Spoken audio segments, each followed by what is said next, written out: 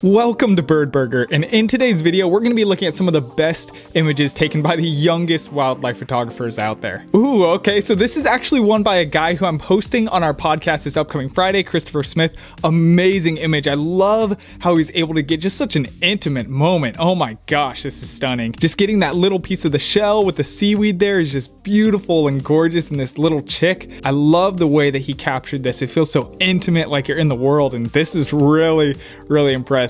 All right, next one. Ooh, oh my gosh. Man, these wildlife photographers that are young sometimes just have the best creativity. Oh my goodness, man. Ooh, all right. I like how this one combines like this aspect of landscape photography almost with the subject, which is the horse itself. That's a really solid image. Ooh, I love those belted kingfishers, man. I would just die to see these belted kingfishers someday that they have in the UK and other places in Europe. They're just so gorgeous. I feel like, I mean, the ones we have here are pretty, but the ones they have there just glow. It's incredible. Nose massage. Ooh, that's a nice shot. Like, I love how you could just get the texture of the snow as he's kind of wiping his nose. That is just, oh, that's gorgeous. I love that. Oh my gosh. I've seen this image before. This is like one of the most solid images I've ever seen taken by a young wildlife photographer. I love it. Oh, it's so good. Feels like you're in the bog almost with him, and it just looks incredible. I love it. Ooh, okay. I like this. It's a very abstract type of image.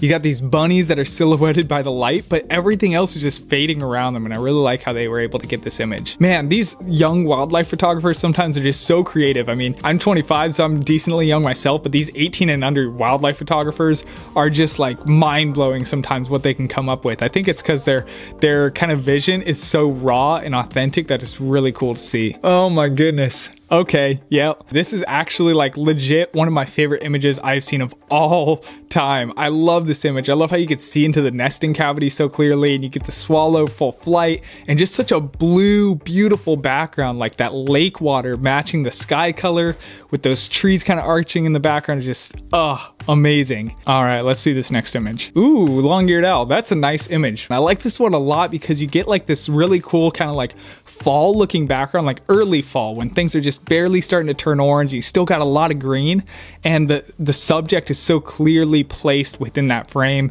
Get a little bit of foreground leaves in front of it, a great background leaf behind it. Really solid image. Ooh, I really like when an image is able to execute just a solid singular color with just a little bit of tint of maybe one or two other colors in there. This does that amazingly. I love how it's just such a yellow image, but it really does that super effectively. That's really cool. I like the mood of this image in the edit because it kind of matches. It makes it feel very intense and almost like threatening, like the the heron's like approaching you and, you know, about to stalk you or creep up on you. And that's really cool about this image. I like the editing style and how it was matched with such an intimate moment with this bird. Very cool. This is a beautiful image. I love this image. I love the bathing. I love the colors and how bright this image is. Looks really sweet. These ears though. Ooh, I like that image. You know, it's not like my normal style of what I would necessarily like, but I like how they caught that light reflecting so vividly, and like the colors you kind of get from the purples and the blues. That's really cool. Okay, this is the same photographer as earlier that took the other long-eared owl image. I love it. I love it. I love that orange in the foreground, man. I love foreground images. I'm a huge sucker for foreground. And yeah, I love this foreground because it makes it feel like just you're in like this almost like fiery lit up scenario, and it looks great. Ooh, nice image. Really good image of the woodpeckers, getting to kind of capture them in action.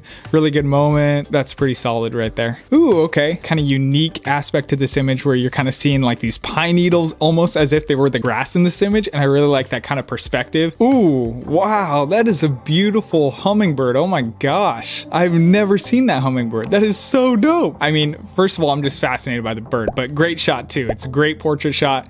Love the shot.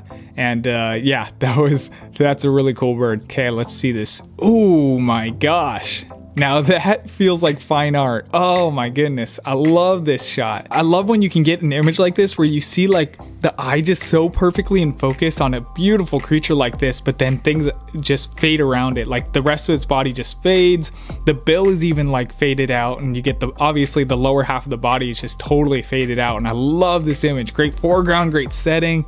Oh, that's a great image. That gets me excited. Hey, you guys, by the way, if you've been enjoying these reacts videos, Make sure to go check out my editor that preps all these things for me. He's been doing a killer job with it this month, getting me some great content prep for you guys, and it would mean so much. He's also a young wildlife photographer, so I would really love you guys go check him out. Go follow him on Instagram in the description below. Thank you guys, appreciate you. Ooh, that is a good image. That's a really nice, like, intense image.